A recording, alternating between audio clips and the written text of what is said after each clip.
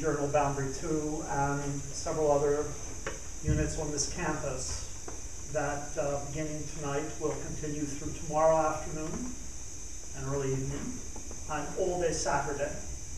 A series of lectures and seminars dealing with the work and influence of the late Edward W. Said.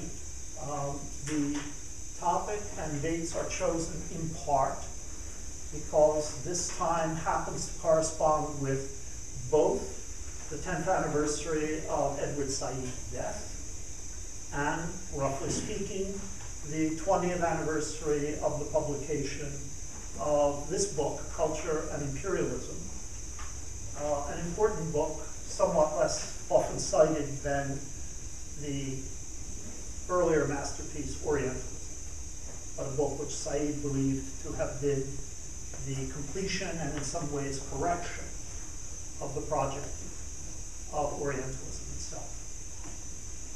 We're fortunate that we were able to gather, not perhaps every single scholar of Said that we might have wanted to gather for this weekend, but nonetheless a very impressive cast of people who either knew and worked with Edward Said or whose own work continues in the exemplary modes and style of Said's career and ways of being a critic and intellectual.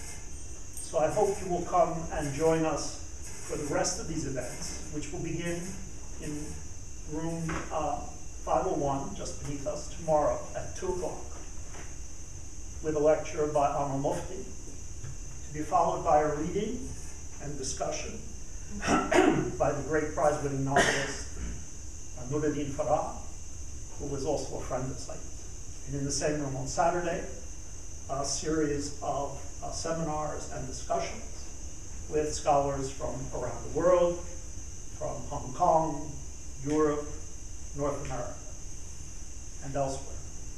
So please come. Let me also take a moment to thank some of the people who have made all of this possible, beginning with N. John Cooper, the Dean of Arts and Sciences at the University of Pittsburgh, whose generosity has been fundamental for this entire event. I also thank institutionally the Humanities Center, Jonathan Arak particularly, for his help with this, and other institutions on campus, Global Studies, Cultural Studies, the English Department, and certain professors who, out of their own research resources, have helped to support us. I mentioned again Jonathan Arak, Ronald Judy, Lynn Emanuel, and if I've omitted anyone, I apologize. There will be other chances to mention your name.